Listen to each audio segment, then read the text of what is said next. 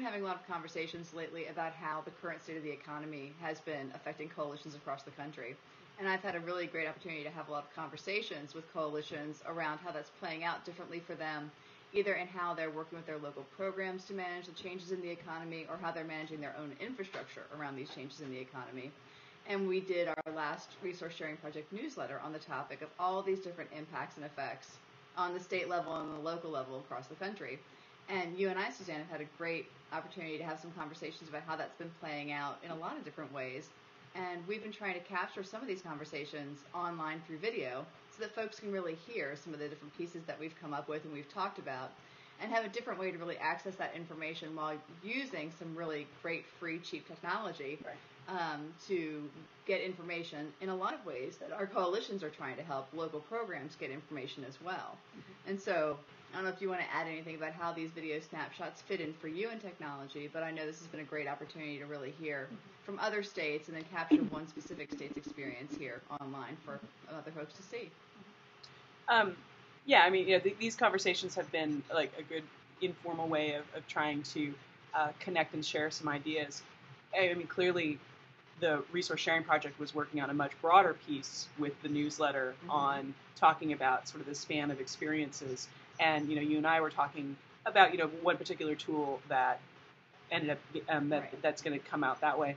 But, I think that for California and all of us, obviously there's been a lot of public talk about what we're going through, but what we're experiencing isn't really in many ways very different than a lot of other places. And so, what was helpful for me was to hear some of the things that you've been hearing about what different states are going through. Well, and it's really interesting because the coalitions in the states are really all across the map. We have a very small handful of folks who've actually seen recent increases in funding, and a lot of that isn't coming from their state specifically, but maybe some new federal opportunities or private opportunities that have sort of just simultaneously been an opportunity to increase the coalition's income and projects. So that's sort of one end of the continuum, and it's rare, but it's happened.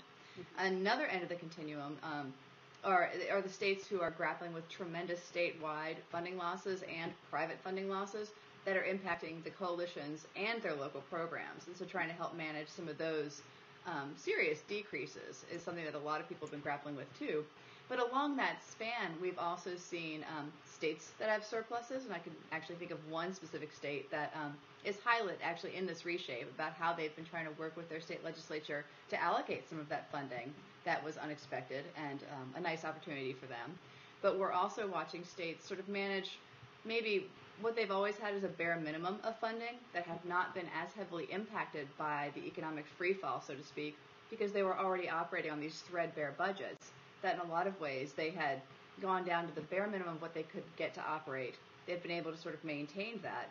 And then their stories now are about how they're protecting that. There's not a lot of opportunity for growth, but then how they're continuing to hold together that bare bones budget. And so you really see people on all different sides of this economic situation, from trying to manage these great increases in opportunity to those who are trying to hold on to the very, very little that they had in the first place. Right. So there's no one archetype of how coalitions have been managing it, but everybody's thinking through economics right now in a very different way because the climate's very different. So it's a really interesting opportunity to assess and see where people can go. Well, and it's interesting is we, in this piece that, in the piece that you and I worked on, we were talking really a lot about sort of like how do you prepare for a downturn? How do you prepare for losing money? And talked about sort of building a disaster kit. And sadly in California we've had a lot of experience with this idea of a disaster kit because for us the economic crisis in the large sense has actually not been so different than the drama that looks like our budget every year. California has a pretty historical trend of having budgets that are not on time, contracts that don't go out, and so the rape crisis centers here in California and the coalition and other sort of social service network folks are used to having these terrible gaps between when their contracts ended the year before and when they can bill on the next one. And so some of the elements of a disaster kit, like having something like a line of credit, having sort of plans about how you can spend a bare minimum while you're waiting for contracting to happen, like those sorts of things are sadly really typical of what we've had to do here in California over the years. I would never say that it's a good idea to have to do that year to year. I think it's draining and morale busting, and I think it erodes the capacity of organizations to last over time. You can't constantly throw organizations into crisis and expect them to be healthy and expect them to function well. I think the programs here do an amazing job of managing through a trauma like that, when in all truth, it is enormously draining. But what I think is interesting now, and especially like even in the weeks that we've been sort of talking about this back and forth, is that there's now a weird balance of trying to manage the downturn in the states, but then manage the stimulus from the Fed, and manage the bounty of I think a wonderful stimulus package on part of the administration of including violence against women issues, and having I think two complex things come out of that. One being that you've got money coming down that is going to be, for a lot of organizations, a big burst of money that has to go pretty quickly. And so trying to figure out how to do capacity in a way that that actually does a good job spending the money, that you're not buying junk, that you're not, that you're actually hiring people, which is hard to do on a short-term basis. But then secondarily, the thing that happened here in California, and I suspect maybe some other states, is that we've got tons of stimulus money coming to the state. It's now been caught up in our budget process. And so the authorization to spend hasn't happened. So our programs know that this money is out here, but it actually can't go out the door. And so it speaks to, I think, an infrastructure problem that, even with the Fed trying to shove money down to the states in a really rapid manner, they're not going to be able to do that. So then the compressed amount of time to spend that money is going to get even more compressed.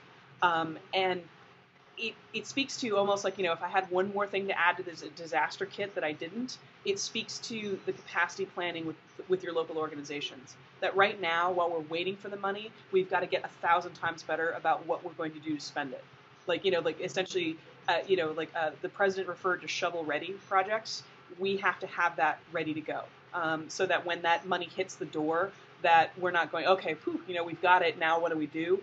We're going to actually have to hit the ground running. And I think that for the coalitions, we're going to really have to think about how to sort of inform those conversations, because it is going to be, landing the airplane on the aircraft carrier kind of thing. It's going to have to be fast. It's going to have to be accurate.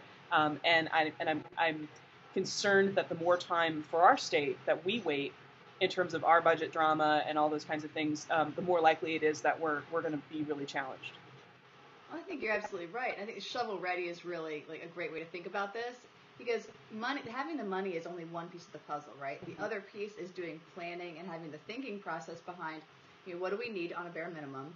What do we need next when we have opportunity? And what's the most pragmatic for us and for our members?